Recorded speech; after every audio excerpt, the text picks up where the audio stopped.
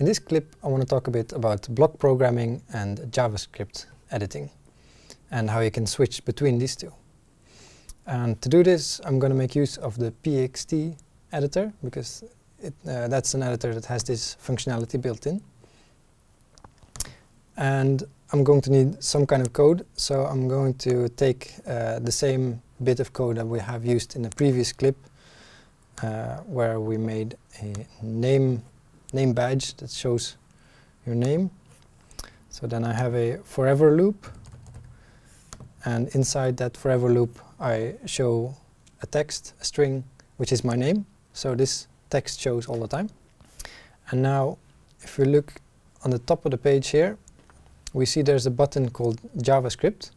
So if we click on this button, we get the code that we just made in blocks translated into JavaScript instead. So if we take a closer look, we can see that we have this forever loop over here. And inside this forever loop, we have a function called showString, which shows this text. And there you can see the text is my name. So this is the exact same code, except it's written in JavaScript instead of blocks.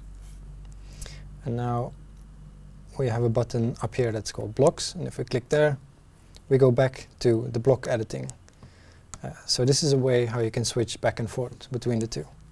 Another good thing I want to show you here is that if you left click on a block, then you get some quick information down here.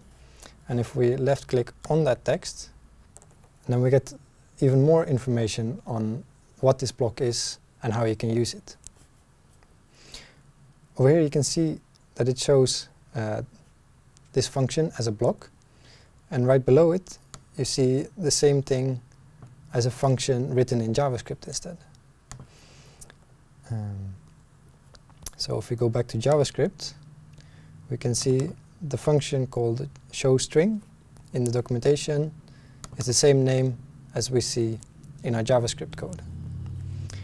Another thing we see here is that in this case we have some more options when we program in JavaScript compared to when we program with blocks. Because in this case we can actually add a number which changes the speed with which the text will scroll. So if I write a comma there and a number, and in this case I've already tried it out before, and I know that 80, in this case it's milliseconds, 80 milliseconds is a nice value to get a really quick text scrolling. So you can see here in the simulator that the text scrolls a lot faster.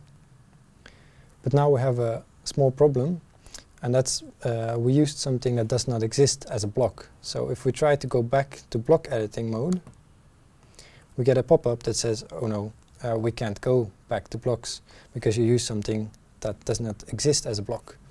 So we get the option of either we lose the changes we made and we go back to the state we had our code in previously as blocks, or we stay in the JavaScript editor.